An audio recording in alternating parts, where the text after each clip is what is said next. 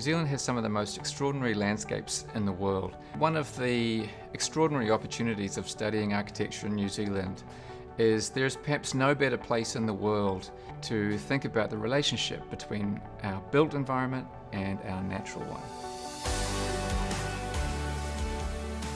My name is Sam Keble and I am the Program Director for Architecture.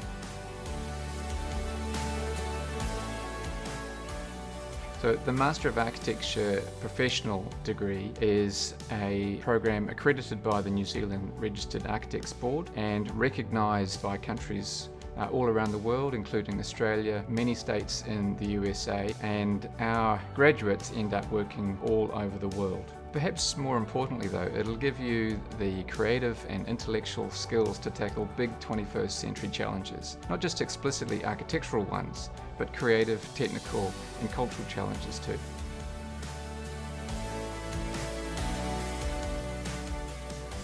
Well, the Master of Architecture professional puts you on the pathway to being a registered architect, not just in New Zealand, but in many countries around the world. So you can be an architect. But you can do many other things as well. And a lot of our alumni are working in the film industry, in fashion, in project management, in a whole range of careers, some of which will not have been invented yet.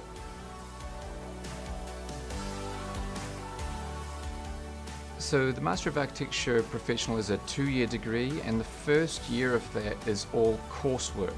But there are many options within those courses so that you can start to dive much more deeply into the things that you're particularly interested in.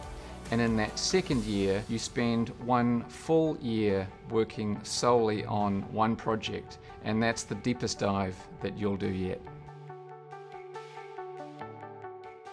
So the Wellington School of Architecture is incredibly well connected to the industry, not just in Wellington, but all around New Zealand. And that gives students the opportunity to work alongside practitioners in both research projects and actual construction projects.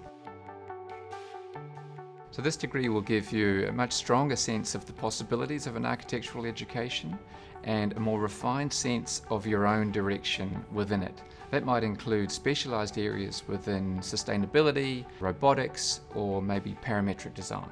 If you want to practice as an architect, the Master of Architecture Professional is the degree you need. So if you're interested in finding out more about the Master of Architecture Professional, get in touch with us, and we look forward to welcoming you to Wellington soon.